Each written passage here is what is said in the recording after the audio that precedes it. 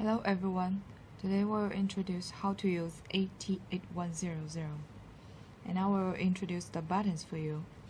The C button is for menu button and return button, and the left and right arrow button is for left and right and up and down function, and this right button is for power on and power off button, and the confirm button and the testing button. And now we will power on the device. We'll press the red button and the tester will power it on, and it will make the self-check automatically with the buzzer ringing. After that, the tester will enter into the main interface like this. In this interface, we can do test or other options. And now we will get into test status. Then press right button and it will get into warming up status. It will ensure its accuracy.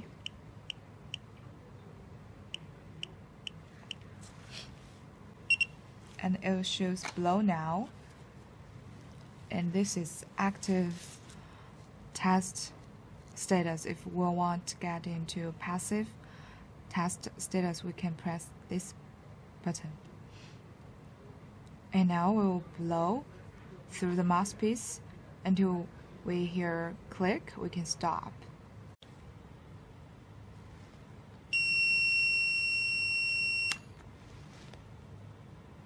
And it's analyzing, and then it will show the result. 0 means that I didn't drink alcohol. And now we will power on the printer. If we want to print the result, we will enter the red button and select print.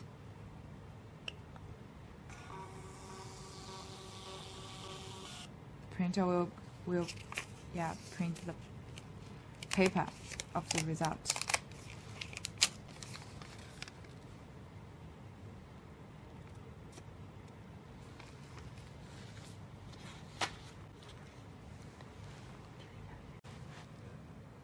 Now we're in the main interface, and we can press the C button for menu button, and we can select by press the right arrow button and the left arrow button.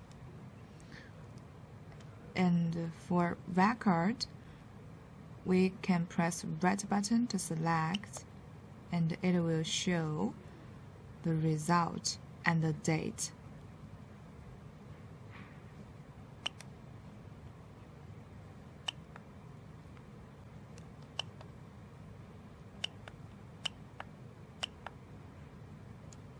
And we will press button C to quit and get into the main interface. Now we'll select the C button and get into setup.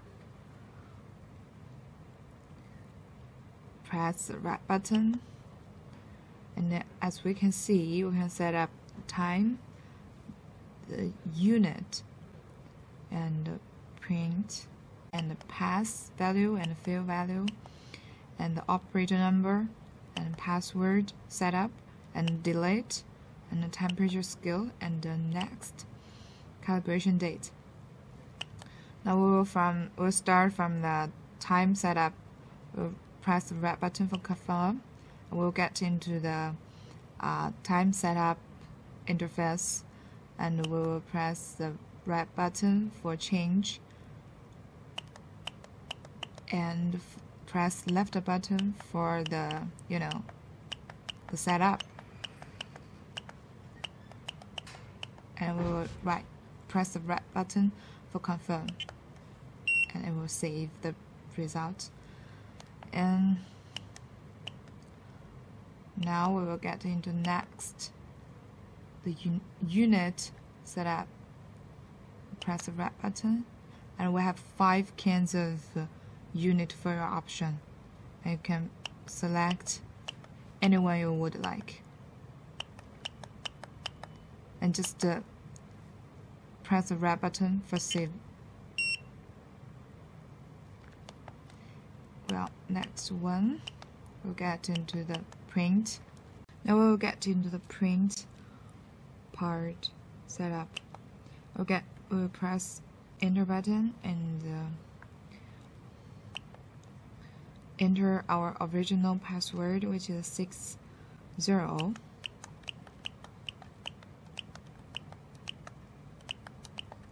and press enter, and it will show how many quantities you want the printer to print the results. You can the biggest quantity is 3. Yeah, and then we enter the confirm button for saving. Now next, the pass value setup, and on this status we need to enter into the password as well.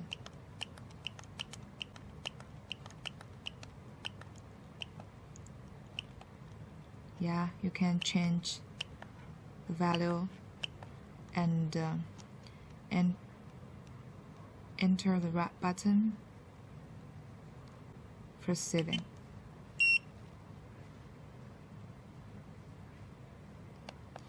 Now next, you can see the fill value setup, which is the same as the pass value, and next the number for the operator. We'll press the right button and press our password.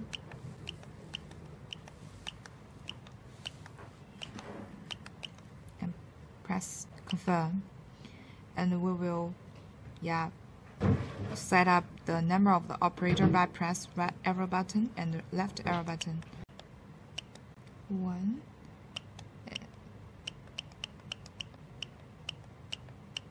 0,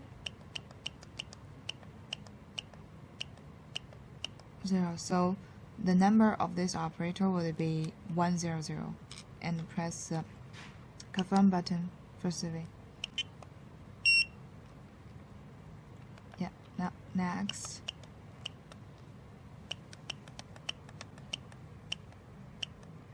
password setup. We'll enter the original password, which is 60, and press enter button. Now we can set up our new password.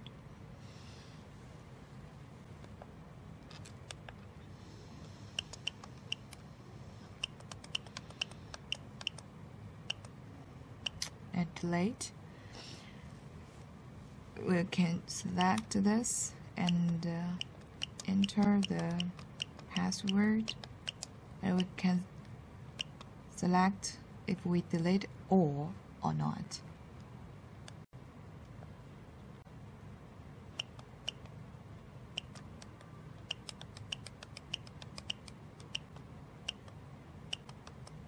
And for the temperature scale setup, you can choose 2 kinds of unit.